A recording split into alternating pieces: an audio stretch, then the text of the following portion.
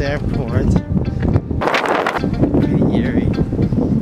I still have 5 hours to kill, so I decided to head back to the airport. I mean, the wrong airport, huh?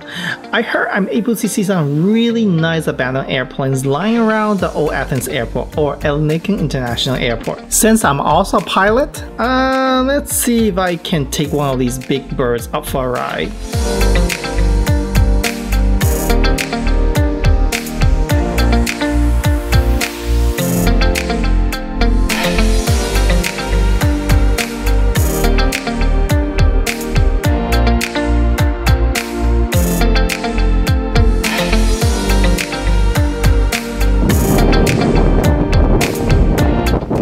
Seems like it's really hard to find an entrance. Pretty sure some of them are open. Oh, not this one.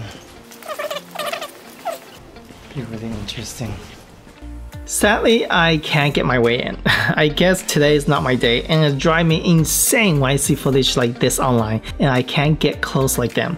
Makes me jealous. The old airport was built in 1938, and during the Nazi occupation it became a German military airbase. From 1945 to 1991, it was used by the United States Air Force and a hub for the national carrier Olympic Airways. The airport has two terminals, west for the Olympic Airways and east for all other airlines. Just before it closed in 2001, it served over 13 passengers.